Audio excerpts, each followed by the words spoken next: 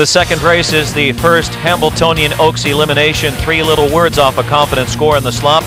Olympics was caught out of position, gets Brennan today. House of Ruth built, having a solid season for Smeds, Hammer, and Sears, and Peaceful Way dominated the Del Miller.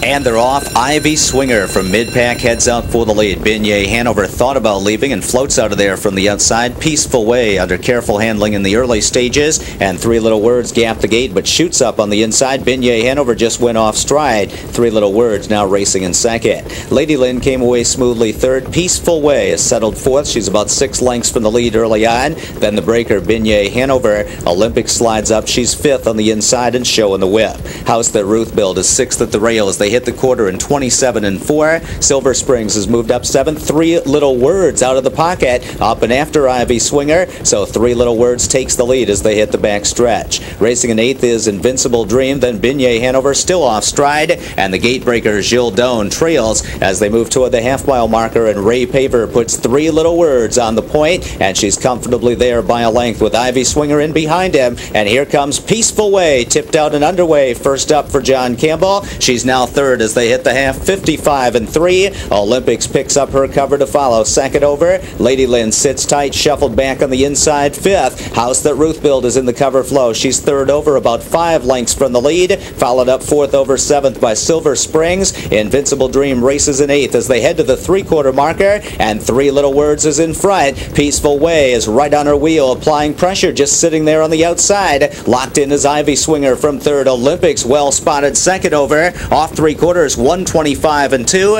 a 29-4 3/4 breather, and 3 Little Words is trying to fend off the pressure. Peaceful Way under a hand drive is surged to the lead though with an 1/8 of a mile to come. Ivy Swinger with a peek at the pylons there. House that Ruth built is closing in. It's Peaceful Way leading it. House that Ruth built on the outside. Ivy Swinger up the rail. Peaceful Way trying to hold on at the line. Peaceful Way does it very tight for second. Campbell takes the early double and managed to avoid an early breaker as well before having to take a slow but steady grind to the top with this one. Not an overpowering mile based on her previous performances. They came home in 29. Still, she gets it done and looms the one to beat in the $500,000 Oaks final. The daughter of Angus Hall had some health problems in last year's Breeders' Crown, shoeing issues and adjustments. That's all behind her. The stablemate to Warpaint, a $30,000 Canadian yearling closing in on $1 million.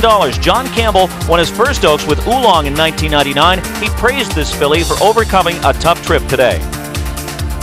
The post position made for a tough trip, but she was strong enough to overcome it, and we're just hoping for a better draw next week. It's a little different when you're on the lead, and when you're fighting a horse like 3 Little Words, it wouldn't give up. Yeah, I didn't have any chance of getting back to the front before the last turn, so I just came and rode easy with her there and just made sure she trotted around the last turn. And as I said, she had to grind it out and grit it out down by the wire. You've driven fillies in the Hambletonian. Fillies like this racing against the boys is a little bit of a different world too, isn't it? Well, it is a lot different, and the economics are a lot different than it used to be. The Hambletonian Oaks used to go for 120, 150. Now it goes for 500. It's a big difference. So I think Dave made the right choice, and we'll see next week. Okay, John Campbell, congratulations. Dave Tingley, Peaceful Way. You watching the race here, early part of the race, first over, top of the stretch. What were you thinking at that point?